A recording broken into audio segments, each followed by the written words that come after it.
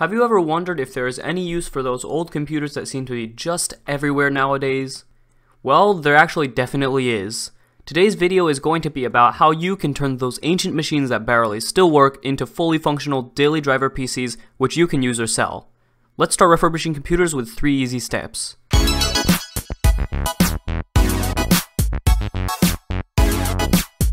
To start out, we have to test if our system is still working. The most basic of these tests is to plug it in, turn it on, and see if you get any output on a monitor. If you get a beep code or an error on screen, try looking up what it means because every computer manufacturer has different error codes. If the computer doesn't display any output, check to see if your RAM, graphics card, and other extension cards and CPU are properly seated. After rectifying any problems, we're going to move on to the next step. Cleaning the system can have huge effects on performance as dust-clogged heat sinks and fans will not be able to effectively remove heat from your processor. First, use a vacuum cleaner to try to clear dust from inside the case. Next, take out the heatsink. If you can replace the thermal paste on the CPU, go ahead and use isopropyl rubbing alcohol to clean the thermal compound both off the heatsink and the processor. Then either blow a vacuum or wash out your heatsink after removing any fans that might be attached.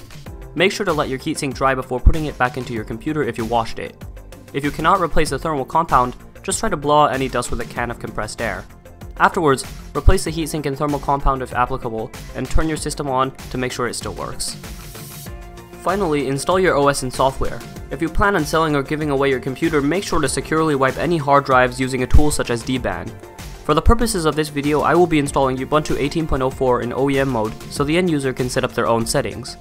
We'll first create a bootable installer USB with a tool such as Refurbish or burn a bootable CD. Then we are going to install Ubuntu in OEM mode using the F4 context menu. We've now refurbished a computer which will be ready for someone else to use. If you have any questions, feel free to leave a comment on the video. Please don't forget to like the video and subscribe to the channel for more tech content like these guides. Thank you for watching this episode of Tiger Steve Tech, and I will see you in the next one.